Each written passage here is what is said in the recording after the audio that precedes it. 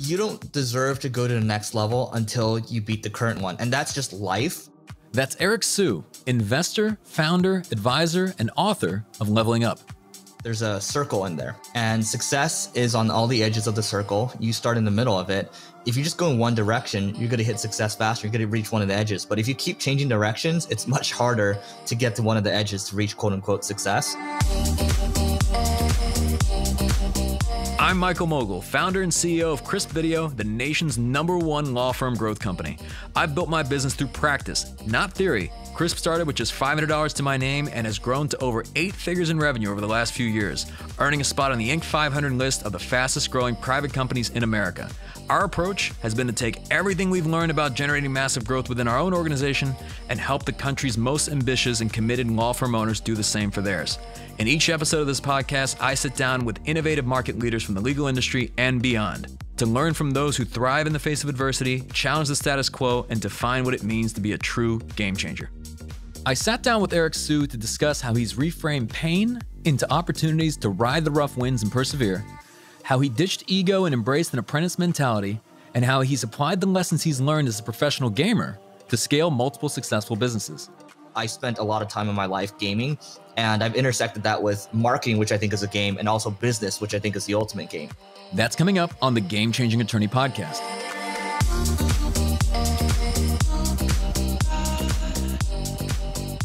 Eric Siu is the CEO of Single Grain and has worked with companies such as Amazon, Uber, and Salesforce to help them acquire more customers. He's also the host of 2 top-rated podcasts that accrue millions of downloads every month and has compiled the lessons he's learned into his latest book, Leveling Up: How to Master the Game of Life. But before becoming a major force in the business world, Eric got his start as a competitive esports gamer. I think for me, from ages 8 to 22, the only thing I really excelled at was games. And I didn't know at the time, but I was learning a lot of stuff that you learn from sports: teamwork, resilience, communication. I even learned to type really fast because at the time you couldn't speak into a microphone. At my high point, I can type up to 144 words per minute now. So I can work a lot faster now.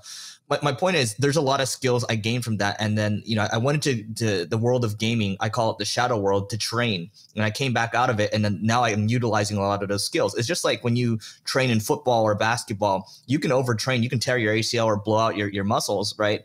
But a lot of those skills apply to real life, right? Real life. And to me, the ultimate game is business. So I think it's really important for people to understand. You have 3 billion people in the world that have played a game. Could be Tetris, could be Duck Hunt, could be Fortnite, whatever.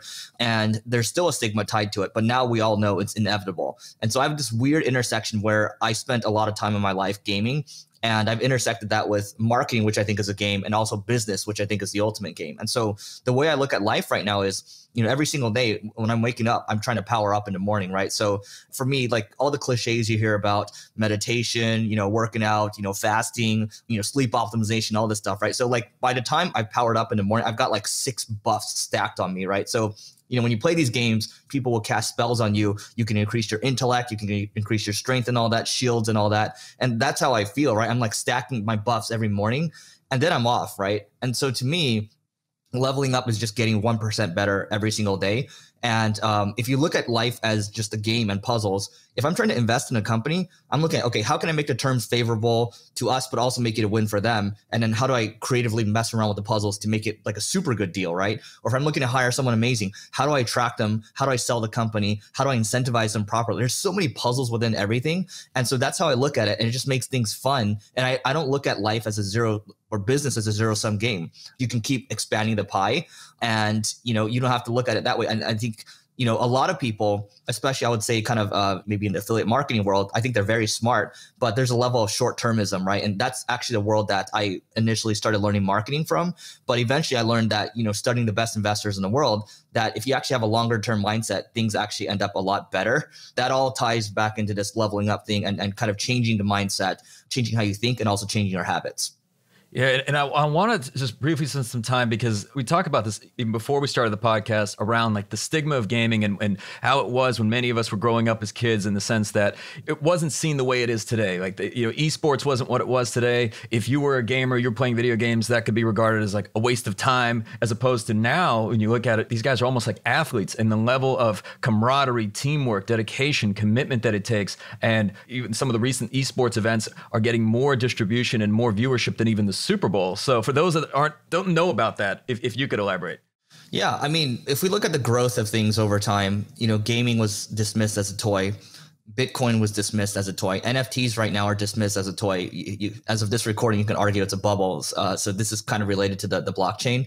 But you see stuff selling, like virtual goods selling for millions of dollars, right? It's nuts. But Snapchat was initially dismissed as a toy, and now it's $100 billion market cap. Now it's called Snap. So I think everything goes through these different cycles. And, now if you search, any of these games, you search esports in Google Trends, or you look at, just kind of the viewership numbers on these championships for League of Legends, as an example, they're much bigger in other countries. The United States is actually lagging behind, but I do think esports will be a top three, quote unquote sport, long term. People aren't going to look at it as traditional, but we now know it's inevitable because so many people grow up playing games. So, I think it's either you embrace trends like this or you kind of keep trying to push against it.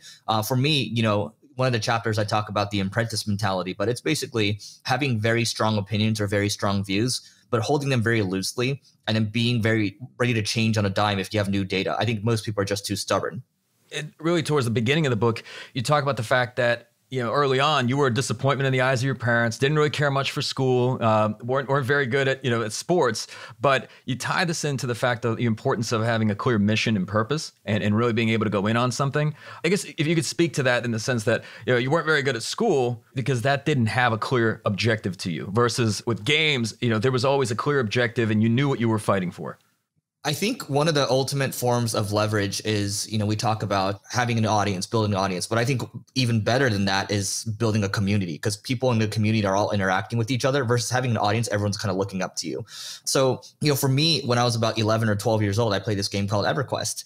That's probably the first time in my life where I felt like I was doing something bigger than myself, where I was called upon, I was needed. We'd all arrive on time, 6 p.m. to do a job. And sometimes we play until 2 a.m. because we would go on these dragon raids, and sometimes it wouldn't go well and we all die, and then it become late nights. But I felt like I was needed, wanted. I was part of the top team. I learned how important it is to be part of the top team to do the best stuff, right? Same thing in real life. Also, look, 11, 12-year-old kid, I was playing with people that were lawyers, people that own wealthy people that own jets. And I was playing with mostly college students and beyond. So I felt like, oh, look, it feels good to be acknowledged. It feels good to be part of a community. That's what was important to me at the time. And that's what told me to kind of keep going, because I didn't feel that way in real life, because I'm just like, this school thing, like, it doesn't feel right to me to have to follow this recipe and kind of get churned out like sausage at the end. It just intuitively didn't feel right? The gut feeling didn't feel right. That's what it was. And that's what kept me going. And now when I think about everything that I'm doing, even with this book, this whole leveling up thing, if the book becomes successful, I think we're going to form a brand new community. And I think it's going to be very strong. And I do think, look, there's going to be a subset of the 3 billion people in the world that have played games, right? So that's the bet that I'm making. But if you look at it, same thing. It's a long-term bet, right? Which is why I don't care so much, and this is going off on a tangent a little bit, but I don't care so much about getting the New York Times immediately or the Wall Street Journal's bestsellers immediately, right? I think if it's actually a good book, it'll do that over time. And in the book, you talk a lot about power-ups. How do you define those? Yeah, to me, power-ups are, you go around in life. And so those of you that have played games, you might, pick up a sword, like a really magical or legendary sword, right? And you're collecting different armor, and then you're leveling up. You're getting stronger and stronger. And so to me, we do have in-person power-ups. I talked about the power-ups in the morning, right? It could be a mental power-up, it could be a physical power-up. So to me, it's really habits and it's mental models. So a lot of people make decisions. Here's an example of a mental model, talking about second and third order consequences. So look, if I make this short-term decision to try to pull as much profit out of my customers, what are the second and third order consequences? Are they going to come back? Are we going to make them feel good? If not, then maybe we should reconsider how we're thinking about these things, right? So, that's one example. But again, a physical one would be just simple as intermittent fasting or, training in the morning, right? But I think a lot of these habits or power-ups need to constantly be rebuilt, because if you keep swinging a sword over time, it's going to lose durability and you have to repair it, right? Or sometimes it breaks. It's a constant balance. But I think if every day just look at, hey, like I'm trying to get these buffs in the morning, it's a mental reframe thinking, oh, like that's not so bad. I'm just getting a little stronger so I can start my day off and I can perform the best for my loved ones and also for the people that I'm working with. And I love that you spend a lot of time in the book talking about mindset. So you go back to your days, the other type of gaming, which is, your poker days. And you mentioned that in poker, even if you're the best player in the world, you're going to lose at some point. So how do you define basically the differences between the winners and losers as you saw it in poker? Yeah, I mean, poker, I think, should be required learning in any school. The reality is just like, maybe it should be required learning. Maybe investing some money in the stock market should be required. That's just my opinion. But I learned a lot of power-ups and a lot of kind of mental models with poker. So as an example, like you were just mentioning, you can bring your A game 3, 6, 12 months at a time, and you can still lose just due to variance. It's just numbers, right? But in the long run, if you have a long-term mindset, you'll understand that this is just the math and then this will pass, just like with investing. But you can also completely lose your cool. So when I was 19, 20 years old, I'd go to the casino. There was a period of time where I wouldn't lose. And I'd walk in and then the dealers would say, oh, look, it's the kid that never loses, right? And I thought I was the best thing in the world. I won 3 months in a row, but after that, I lost 6 months in a row. And then after that, I was losing my cool. Like, by the way, this was money I needed to like buy books or like eat, right? Because my parents were funding my college, right? I'm grateful for that. But I was going down a downward spiral. So I was losing all my money. I was playing over my means, right? So I didn't know how to control my emotions, but that actually applies directly to real life. So poker taught me resilience. So now whenever bad things happen or like, it's funny, sometimes my EA hits me up. It's like, hey, I just want to check in with you. Are you feeling okay? Are you stressed? And I'm like, dude, I don't really stress because poker has trained me. It's beaten me down so much that I'm just like, dude, this is just part of the game. But more than that, you learn about, I just talked about investing. You learn to think in bets. So those of you that don't play poker, sometimes you might understand that you might have an edge. If there are multiple people in the hand and you have a very good draw, you actually have an edge on the table. You also understand how to look at people, how to read people as well. And you also understand how to balance your bankroll. So all of these things actually apply to real life and also to investing, which also apply to business. I love that you mentioned when you talk about stress, and in the book you mentioned that like worrying is a state of suffering and that it takes your energy without you being able to do anything about the situation. What have been some of the habits that you've employed to kind of overcome this? I have this, it's kind of a disgusting reframe. So I'm saying this in a bad way because, growing up with, Asian parents, it's a constant beatdown. And so it's like, this isn't good enough. Look at this kid, look at them versus you, look at that. Right. So it doesn't feel good growing up.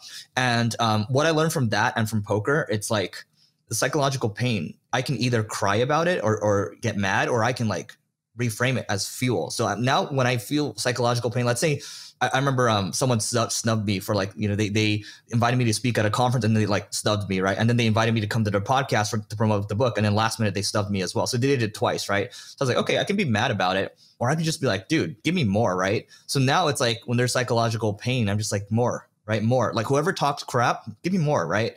And so now there's actually a character in World of Warcraft. The more you hit it, the more it gets stronger. And so I'm like, yeah, that's a power up. Give me more. So I think a lot of life is reframing the negative and thinking about how can I actually make this positive? Because if I react poorly to it, I'm not the one thing I can control, my emotions. It just shows that I haven't truly trained enough yet. So I'm not saying I'm always like 100,000%, I have my mental cool, but a lot more than I ever had in kind of my early 20s. Eric has seen firsthand the rewards that come with long-term commitment and endurance.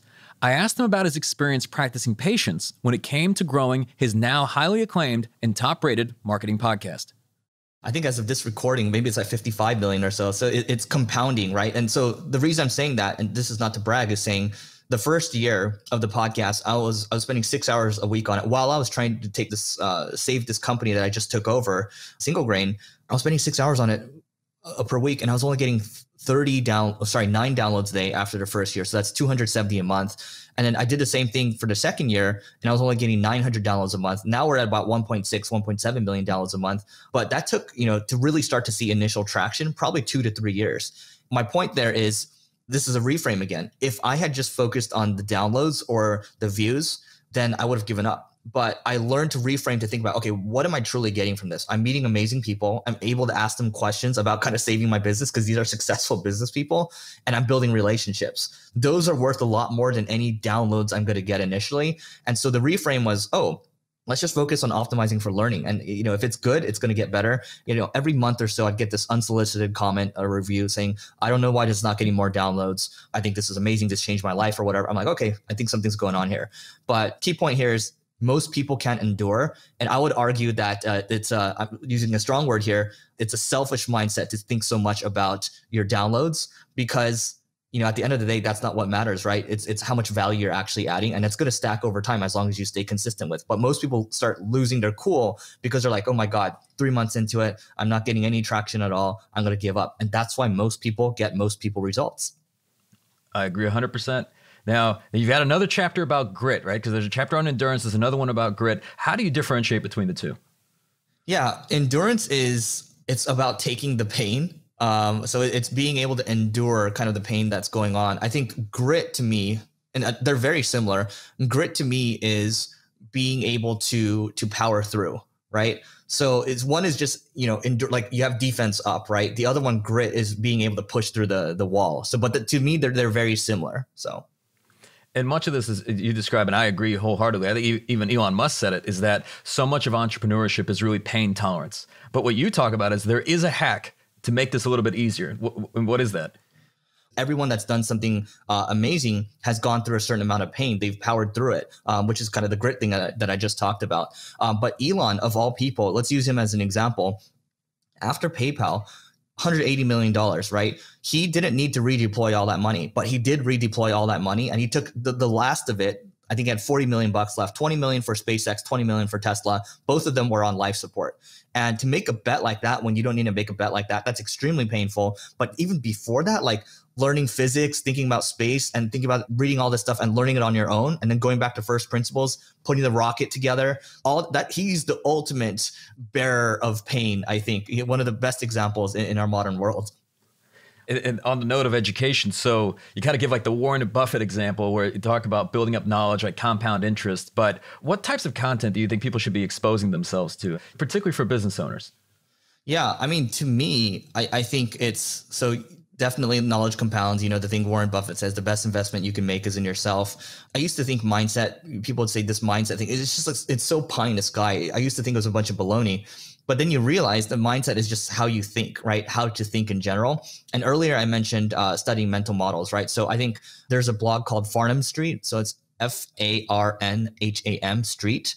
They have a great podcast as well, and they interview great thinkers. I love how Naval Ravikant thinks. So I think following certain people on Twitter, because what ends up happening is if you tailor who you follow on Twitter, your mind starts to optimize towards what they say, right? So it's really important to tailor where you're getting your information from and really filter out who makes sense for you. This is just who makes sense for me. So I follow a lot of VCs, a lot of philosophical Twitter accounts, and then I kind of use those thoughts to kind of guide, my operating system and what works for me. As we get older, I think, again, studying philosophy, studying Marcus Aurelius, right? We talk about stoicism, things like that. That's important. And I learned that the older I get, it's less so about, marketing tactics. It's less so about, all these sales tactics and other tactics, right? Recruiting tactics. It's more so about, people talk about strategy, right? But even beyond that, how you think will guide your strategy, which will guide the tactics that you use. So I think that's what it is. And it's not trying to do too many things at once, because if you get to pulled in all these different directions, your mind becomes warped, and then you start to kind of disrupt that compound interest. And I want to elaborate on that because there's a chapter on alchemy, and you state that like many entrepreneurs, they believe with a great, product or service alone, that will get people to get their wallets out. But you state that, nothing could be further from the truth. Yeah, I mean, so to me, alchemy, whether you're playing like a game like Diablo or, there's always a magic class, right? There might be a wizard, a magician, or a sorcerer, or whatever. Some of these characters, they can create stuff from out of nowhere, right? And that's why I use the word alchemy. Sometimes it's like creating gold out of nowhere. To me, real life alchemy is understanding sales and understanding marketing. And whether you like sales and marketing or not, at the end of the day, we're selling and we're marketing, because marketing is bringing people to the point of sale and sales is just closing them. But, you're negotiating every day, whether you're trying to date someone or whether you're trying to close this big deal, those two kind of go hand in hand, right? So it's understanding that, at the end of the day, at least what works for me in terms of marketing is learning in public, right? I'm very much a learner teacher. That's my essence. And so that's how we've been able to compound our audiences over time. And then eventually it becomes, because you built so much goodwill and you built your sales cycle is a lot shorter, the lifetime value is a lot higher. And then there's also a lot of other opportunities because they actually want to become your friend versus just a customer vendor relationship, right? And that's what I think it is. I think it's very important to understand, alchemy to me, which is sales and marketing. Without it, again, it doesn't matter how good your product is. The reason why Facebook has worked out so well is because it's a network effects business, right? But how did it get that distribution? There's so much they had to do with translations. There's so much they had to do with transferring over to the world of mobile. There's a lot of situations where they could have failed, right? But they understood, okay, where we're going to get the best distribution, right? Marketing. And then, at the end of the day, can we build a great product, which to me, if you have great product, you can actually close people to using the product more and more, right? But there's a lot of iterating, there's a lot of customer development to do with products like that, right? So I'm using a more kind of technical example, but same thing. Another thing that you and I strongly align on, you mentioned that one of the biggest advantages that a business can have is through building a brand. What are some of the ways in which you encourage brand building and perhaps providing value? Because I know you list off a few different ways to do that. Yeah, so I apologize for the sirens in the back, by the way. For me, I mean, this is what's worked for me. And what I just mentioned a second ago, if you were to strip me to my essence, I'm just a learner teacher, and I would just be doing the same thing. I'd just be learning, I'd be reading a lot, and then I would be teaching it, right? So pre-COVID, I would teach at, I'm based in LA, I would teach at USC, I would teach at Pepperdine for free, right? I just enjoy doing that. But the residue from that, right, if you want to call it that, is that you start to build an audience. And in tech right now, there's this whole movement around building in public. People are sharing their revenue numbers. They're sharing kind of, what product, new features they launched, the roadmap, and then also, some help that they need. So they're being very transparent. But you see these people, they're actually building an audience, and people just want to see how they're doing, and people end up wanting to help. And, again, when I think about the Leveling Up podcast, it took a long time to build the downloads up. But if I didn't keep going, we wouldn't have the marketing school podcast. And now I have a new podcast with Yelp called Restaurant Marketing School, right? But these opportunities will keep popping up as you continue to learn in public and teach in public. And so for me, that compounds really well. My podcast co-host, she's done that for a very long time, Neil Patel. And it's just what works for myself and it's what works for him. That's my strength, right? That's my skill. I'm not saying the other stuff like, going outbound and hitting people up. Like, I think that's valuable as well. But at least for me, that's proven to be the most valuable. And then I would say for people that don't want to learn in public, here's the other thing. I think if you're starting from scratch, you could just document all the stuff that you're doing every day. And if people like what you're doing, if they resonate with you, if they like your voice, then great, right? You can either do a podcast, you can do video. I think it's also important to understand where your audience is actually hanging out. If they're hanging out on podcast, do that. If they're hanging out on YouTube, do that. Your mileage may vary is kind of, my overarching answer. Many of us have been victims of shiny object syndrome, chasing a new opportunity at the expense of doubling down on an existing one. I asked Eric to elaborate on how minimizing distractions can lead to greater success. I use this analogy in the book. There's actually an illustration. So there's a circle in there, and success is on all the edges of the circle. You start in the middle of it. And if you just go in one direction, you're going to hit success faster. You're going to reach one of the edges. But if you keep changing directions, it's much harder to get to one of the edges to reach quote unquote success. So I think what's important, I think, if people are starting out is you want to get a business that's a great launchpad business or a great starter business that can kick you out maybe 200, 300 grand a year in profit, right? To take care of your expenses, take care of your family. Then you have a lot more freedom to go do what you want, right? That's one level of it. You have the job, and then the next level is you do your own thing, and then you start to build on top of that. You can take the cash flows and reinvest it and start to stack on, but you got to take care of your own expenses first. I think that's the most important thing. And then, what I would say is, a lot of people come to me, it's like, oh, should I try this? Should I try that? For example, an agency owner came to me, he's like, oh, I think we're going to launch these courses over here. And then I think we're going to do this other network over here. And then this, it's like, dude, you haven't even reached $1 million in revenue yet. If you get to $1 million, you'll probably get to 200 or 300K, right? They got to get the launch pad down first, the foundation set before they start doing all this other stuff, right? Because same thing with Apple. Right? Same thing with Facebook. They started with colleges first. Apple started with a computer first before they started branching out. So I think, yes, there's an element for expanding, but it's a timing thing too, right? One of the biggest mistakes for startups is premature scaling. So if you're trying to scale something that hasn't exactly taken off yet, like a brand new thing, you're going to start to divert that focus. You're going to start to divert those resources, and you're going to fail. And one of the best games for resource management is StarCraft. right? It could be any strategy game. It could be StarCraft, could be Warcraft. You're managing your resources and you can overexpand and then someone's just going to come and crush you. They're going to overwhelm you, right? Or you can underexpand and then, you're going to slowly get bled away, right? They're going to just move past you and they're going to expand past you in terms of technology. This is why Toby, the founder of Shopify, has said that he will hire any pros in StarCraft because they understand resource management.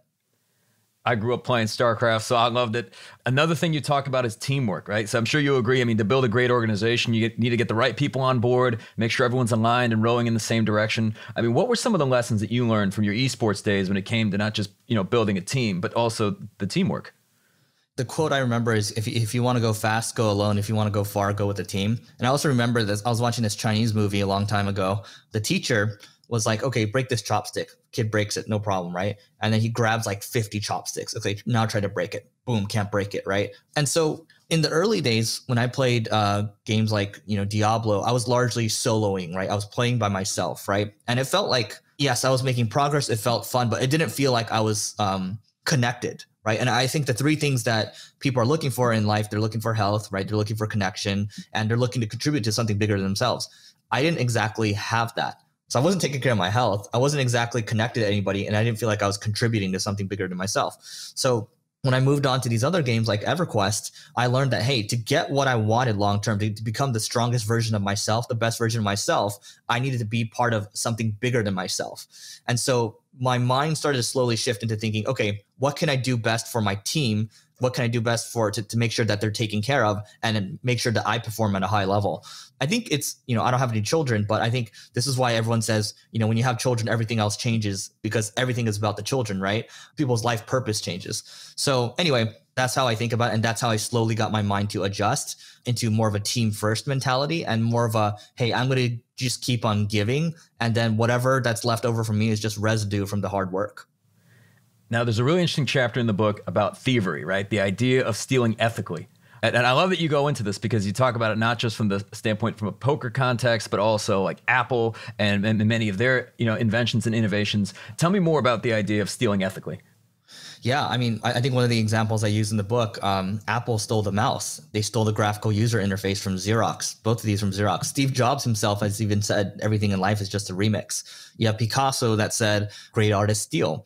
But let's go back to Elon's rockets, right? The fundamental design of the rocket the base of it looks the same from what we've seen in the 60s, the 70s. But the big difference is that these rockets come back, and that's no small feat. But it is an iteration on what we've seen in the past, right? Even Google has said their algorithms. I remember when Matt Cutts, their head of search spam in the past, he was like, if you have a piece of content that's 10 to 30% unique, we consider that original. And that's like life too, right? Think of it. An algorithm is based on that, but the algorithm is based on how us humans think for the most part. We hold this whole thing about, having to be original, to be so sacred. And it's just like, dude, the reason I use such a kind of I hate using the word visceral, but like, this visceral word around thievery. It's like, no, like I'm original. Like I have to be original, but that's so much pressure.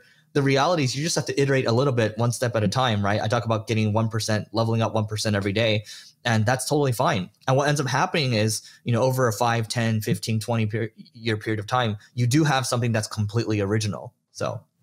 And speaking of the 1% better, right, from James Clear and the Atomic Habits, there's another aspect that you mentioned in the book where James Clear defines like the 4 burners of life, right, being like health, family, friends, and work. And you state essentially these are the 4 games that you can play, but you're not able to play them simultaneously, or at least at an elite level. What do you mean by that? Yeah, so I think there's seasons in life. I mean, going back to the 4 burners theory, and I think that's a great blog post, which is why I put in the book. And by the way, see, that's pulling inspiration and giving them credit for it, right? And by the way, part of my mind crossed, I was like, oh, like maybe I should try to make this stuff original, right? But then it's just like, dude, just cite them, right? So there's family, there's health, there's work, there's friends. And I think it's hard to maintain all of them at the same time, because if you're going gung-ho on your business right now, you're probably going to have to dial it back on hanging out with your friends or playing a lot of games with your friends, right?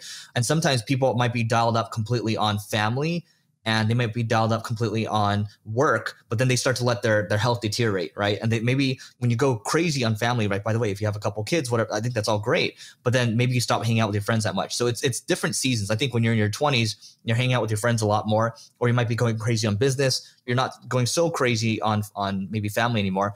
It's like a stove, right? But you can only max out at high on, maybe 2 of them at a time, maybe 3 if you're like really, really, really crazy. So. Yeah, I love how you state that everybody has a different path in life, but there's no skipping levels, okay? Because this is the whole idea of like leveling up. Tell me more about that. You don't deserve to go to the next level until you beat the current one. And that's just life, but you don't have to go to the next level if you don't want to go there. So let's say you get a business to $1 million a year or 8 figures a year and you're happy, everything's good. Why do you have to go push it to 9 or even 10 figures, right? You can if you want to, but I think it's constantly asking yourself, why?